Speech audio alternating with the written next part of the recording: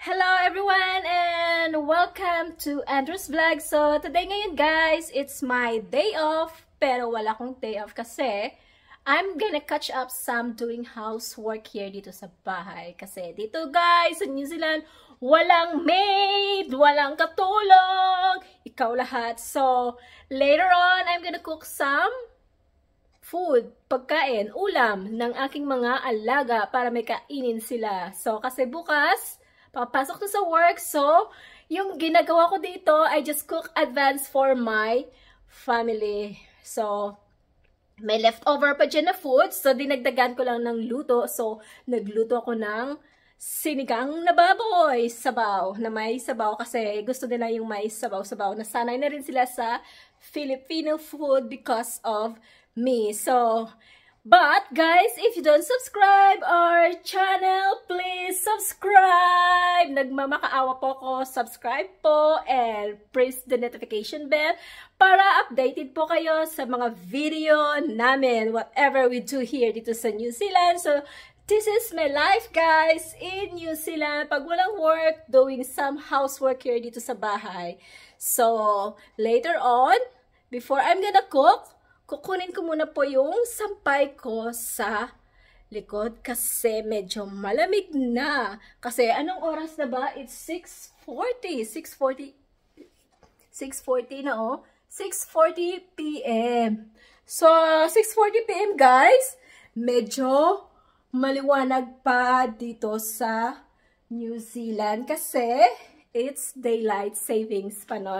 Pag winter, medyo mabilis ang pagdilim. So, punta ako sa likod guys. So, itour ko kayo sa likod ng bahay namin kasi kukunin ko yung sampay ko na mga damit. So, labas ako sa bahay. Naglaba kasi ako kanina, pero konti lang. Yung uniform ng anak ko, silaw. So, dito yan, guys, sa likod ng aming bahay, sa likod. A little bit quick tour here. So, yan. Medyo tuyo na siya. So, kukunin ko na to. Ang hirap kung walang may tagahawak ng, ano ba yan? Ng video. So, naglaba ko kanina ng uniform ng anak ko ng puti. Kasi, alam mo naman tayo, no? Pag mga Pilipino, sineseparate yung paglaba, yung mga puti, at saka mga decolor. Maya ko na yan kukunin yung iba. Ito muna kinuha ko yung nasa hanger kasi it's easy to get. Maliwanag pa dito sa amin kahit 6:40 na kasi ganito, pag yung madilim, alas 10 o'clock, madilim na. So, ito mamaya, hindi ko na siya pa-planchahin kasi hinandwash ko siya sa washing.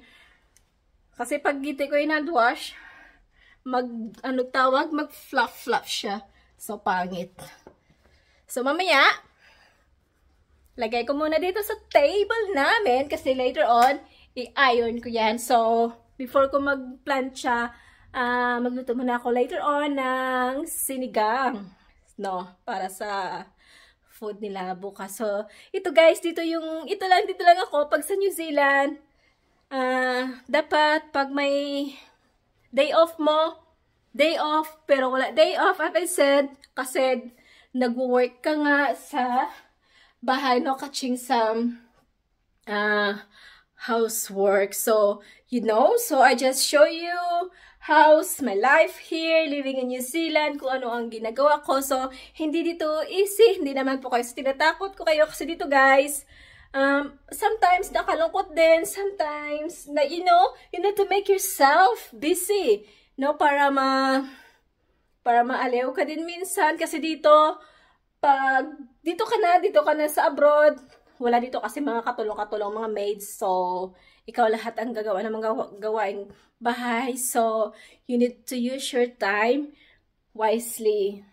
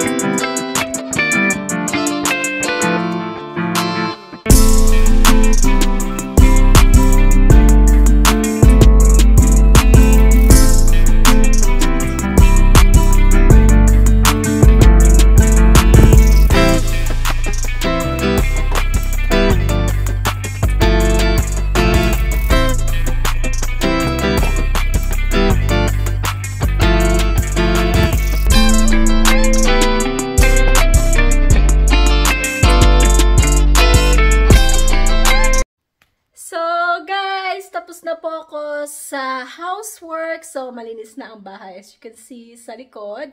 And ikot tayo dito sa kusina.